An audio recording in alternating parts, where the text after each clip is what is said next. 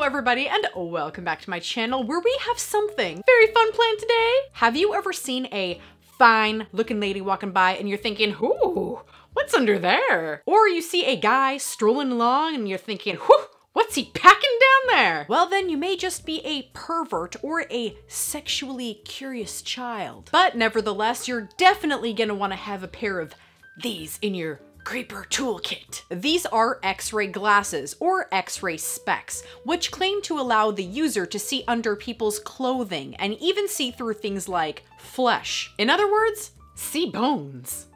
Ooh. Of course, the concept for these glasses couldn't even have been thought of until 1895, when real X-rays were first discovered. X-rays are a high-energy form of electromagnetic radiation that is invisible to the human eye. It's essentially the same stuff as visible light, but the light that we see has a much lower energy level than X-rays. X-rays are especially useful, as most of you know, in medical imaging, where the high-energy X-rays travel through the tissues of the body and pass through an X-ray detector on the other side, where an image is formed representing the shadows formed by the objects inside the body. Although X-rays could not actually penetrate through solid, dense objects, the imagination of the public went wild with this new technology, thinking that X-rays could do everything from penetrating through walls, to boxes, to clothing, etc., etc. And this fantasy was brought to life with things like Superman, who could use his X-ray vision to see through solid materials. And it wasn't long until X-ray contraptions were on the market, like the X-ray Wonder Tube in the late 1890s. The Wonder Tube is a wonderful toy which affords and creates astonishment among young and old. It shows the bones of the hand, the lead of a pencil. It's a baffler to all. The X-ray electroscope in the early 1900s. Same contraption, but with a metal base and this time a more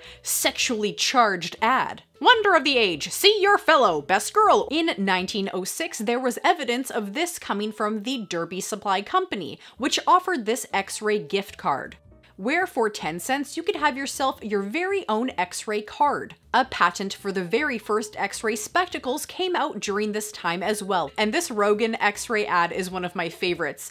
Here boys, just what you want. With this instrument you can apparently see the bones in your fingers. They knew, you know, it was bogus and they're just trying to get around the fact to say it's like an illusion, but be like, apparently you can see the bones in your fingers. In 1968, there was the spy pen offered to the public by the man from U.N.C.L.E., apparently developed by the German Secret Service during World War II, that allowed the user to see through walls. But of course, these X-ray contraptions didn't actually let you see through objects. I know, I'm sorry to burst your bubble, but in fact, this was all just a grand illusion that could be achieved via a few different methods. All devices utilized lenses made up of a variety of different materials, usually cardboard, which had small holes cut from the center to sandwich a small transparent material in between them. To achieve this illusion, within the transparent material was either small etched parallel lines or the tiny barbs of a feather. In all cases, the illusion was the same. Light was diffracted, creating the appearance of two offset images, with the overlapping of these two images appearing darker within the center, along with a lighter outline, which resulted in an almost X-ray-like appearance. So these glasses that I have here are actually like replicas in a sense of the old ones from the 1960s, which were created by Harold von Braunhut. And some of you may find that name familiar because I actually did a video recently on Harold and his sea monkeys, because he's the guy that also invented sea monkeys. So if you haven't seen that video, it's pretty interesting, so give that a check out. So Harold ended up filing a patent for a new and improved X-ray spectacle that apparently utilized a stressed thermoplastic that was used here on the inside of that little itty-bitty lens cutout. So if you take a look at his patent, it basically kind of states that he is improving upon the X-ray spectacles by using this stressed thermoplastic on the inside, but all of the articles that I read about Harold, about his X-ray specs, the history of X-ray spectacles, they all say that he utilized a feather on the inside. And a feather, like as I said before, is one of the ways that this illusion was achieved. Perhaps he ended up using feathers later, maybe it was more cost effective, but just to me and what I got from reading his patent is that his spectacles were different from the feathers and that technology that was used because he was using a stressed thermoplastic here on the inside. Later, these glasses started to be made solely out of cardboard and not plastic for obvious reasons. We do have a little information around the glasses here, and also we have this card that you're able to tear off. So on one side it says, by day. By night one way, by day another. With the sky or any diffused light in the background, hold up your fingers to the light for an X-ray view of the bones. Hold up an egg to see the yolk. And on the back at night, look at street lights, traffic lights, headlights of cars, all bright points of light, Christmas trees, candles, and distant lights, etc. You won't believe what you'll see. It's magic! So essentially the instructions tell you that you need a good amount of light behind the object you are looking at in order to achieve that illusion. And I'm actually not too sure which method they are using on the middle lenses here to achieve that illusion, whether it's etched lines, the feathers, or a stressed thermoplastic, because what I'm seeing here in this transparent area is kind of a dark film, a dark transparent film. It looks like it has a little bit of a pattern on that transparent material, and also there's this weird line going down the middle. So I don't know if that's like a piece of feather. I don't know if that's an etched line, but it really doesn't matter. So you know what? Let me cut the chit chat. Let me strap these glasses right on you. Okay, are y'all ready? Boom!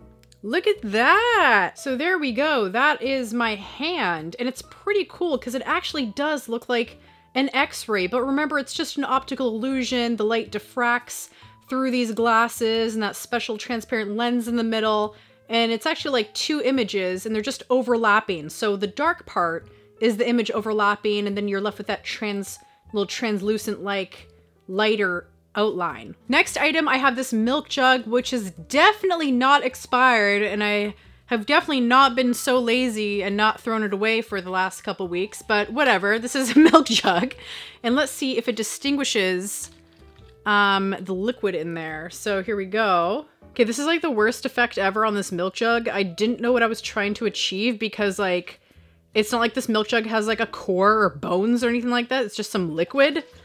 So it's obviously not as cool as like my hands, which actually are supposed to have bones inside. So you know what? Let's move on to a banana. Oh yeah, check out that banana on the inside. Check out that inside banana. Look at that tasty banana in there just waiting to be peeled. What's in here? What's inside this? There's a tasty banana inside. Next up, majority of the ads all said to check out an egg. So let us check out that egg yolk inside. Ugh. And here is the eggy. Oh, it kind of does look like there's a little yolk in there. The egg, the secret of life. Oh, my fingers look pretty cool with this egg too. Next up, let's see this hot dog. Let's see what's inside this hot dog. So this is my hot dog. I didn't realize there was a core on my hot dog, but wait a second, what's that? Oh, weird. Someone seems to have taken a bite of my hot dog. Look at that. That's actually really cool looking at it head on like that. And here's Dante's peanut butter jar. He followed me all the way up the stairs wondering what the heck I was doing with his peanut butter. It looks like heavenly peanut butter, and there's like a halo around it, like this peanut butter like descended from the heavens, and it's like, oh! Okay, so let's see if you can see through my clothes with these X-ray glasses. No, not working. Not worth the money. Not half for the honey. She was half for the honey, so you better get X-ray glasses. Let's take a look at this angry muffin through the X-ray glasses. I can see your skeleton, muffin. I can see your skeleton, muffin. Oh, you're such a big muffin. Don't go, muffin. Don't even think about it. No, muffin. No! By day one way, by night another. Okay, let me turn on our glasses. Turn on our glasses. Let me put on our glasses and let me shine this light into your face. So that prettiness is what you see when you look through these glasses at lights at night. So if you're interested in getting yourself a pair of these X-ray specs, I will leave a link down below in my description box. I think they're only like $5 American or something like that. I think they're very interesting for collectors. You know, it's very nostalgic. It's part of toy collecting history in a sense, because you would see these all the time in, you know, vintage comic books and advertising and whatnot. So for a collector, these are really cool. And for kids, they're really nifty because it's a pretty interesting optic illusion for sure. So in the comments down below, please let me know if you've ever had yourself a pair of X-ray specs. And you know what? If there's any other products out there that you'd like me to get my hands on, try to hunt down and find, be it vintage, somewhat newish, whatever have you, let me know and I'll try to acquire that and do a little review on it. So please remember to like, comment, and subscribe. I come up with new videos every week. Come check me out on social media and help support the channel on Patreon. So thank you guys so much for watching and stay legendary.